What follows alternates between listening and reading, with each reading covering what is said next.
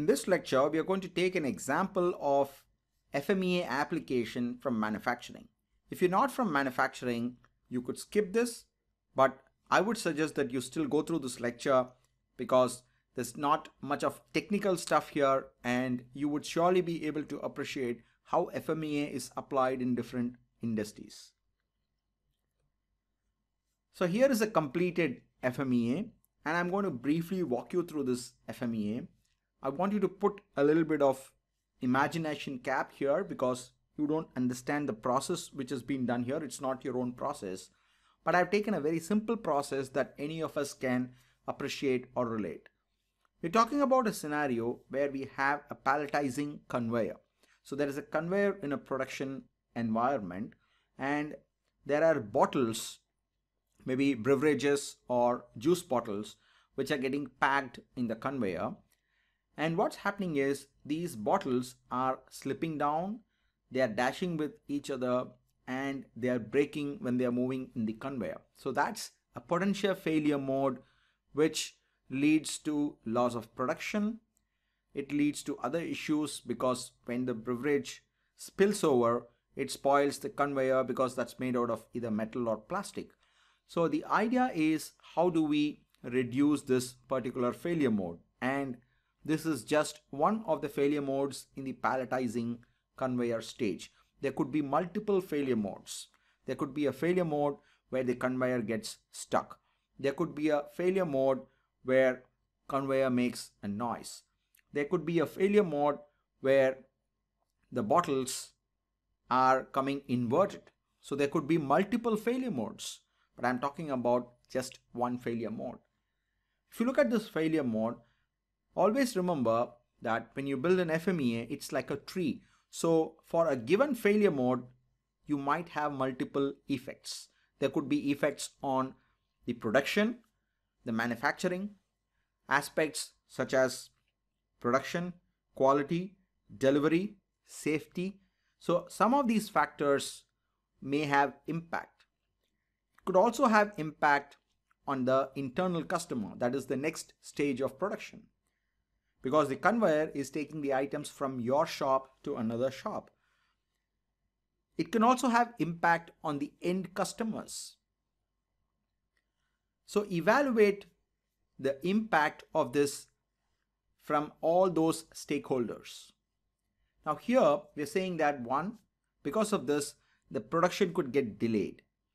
Let's say a bottle breaks and it gets stuck somewhere between the conveyor and it's jamming the conveyor. So possibly that's a failure mode. The bottle jamming is actually a failure mode. We should actually put that as a failure mode. So we have put various effects, and for each of those effects, we have used the scale that we talked earlier and assigned severities. So 10 means highly severe and 1 means least severe. And here we talk about injury, and so we have associated 10 to that. So a glass bottle has broken. It's not a plastic or a PET bottle, but it's a glass bottle, so it's resulted in injury to the employee. Possible causes: employee was not wearing gloves. The lubricant jet, which is supposed to lubricate the conveyor, had got blocked, or the pressure of the lubricator was quite low. Now, you would know this if you're working in this shop. When you do a brainstorming, when you use a fishbone diagram to brainstorm on all possible reasons for why the failure mode could occur. Remember, we're not now brainstorming on the effect. Effect is the outcome. Failure mode is the mechanism by which the failure has happened. Cause is usually associated with the failure mode. So we're going back and saying that why would the bottle slip? Why would the bottle dash and break in the conveyor? We get various reasons here. For each of those reasons, we go back to our history sheet where we have logs of breakdown, and we try to say how many times each of those failures or each of those causes have occurred. Employee not wearing the gloves, how often do you see that? Usually, if there is a risk register, or if there is a risk audit, or if there is some kind of data collection that happens in the organization, that can serve as a source of data for this. If you don't have any of this, then you need to go by voting, democratic voting, by involving all the people who are working in that team, or at least the team leaders. Again, for occurrence, higher the occurrence, higher the value, lower the occurrence, lower the value. Then for each of those causes, there could be multiple controls or checkpoints which are there in the system, current controls. Let's take the example of the employee wearing the gloves.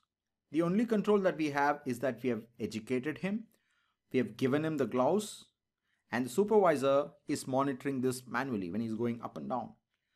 So that's a weak control, that's not a strong control. So because it's a weak control, I would give it a 9. On the other hand, for a current control like the pressure control valve is in place for lubricant pressure being low, the last item, you could actually use some kind of an automation to alert that the pressure is low. It can in fact even stop the entire line if the pressure goes beyond a particular value. So the control mechanism there is pretty good. So you are giving is the least value. The RPN, as you know, is just a product of severity, occurrence, and detection, and you get the values. As I mentioned earlier, whenever the RPN is higher, then you try to take an action. And then there follows the residual risk. So after you have taken the action, what is the residual risk in the process? So re-evaluate the values of severity, occurrence, and detection, and that goes into the revised RPN. So this is how FMEA is performed in manufacturing.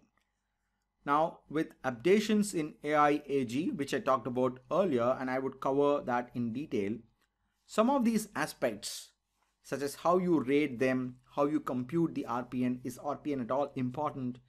Some of those aspects have changed, and I think those changes have been well thought through. So it makes sense for us, even if you're not from the automotive industry, to understand those changes and maybe even apply those changes in our own industry. Okay, with that note, I'm going to wrap up this lecture. In the next, we will take an example from banking and talk about that.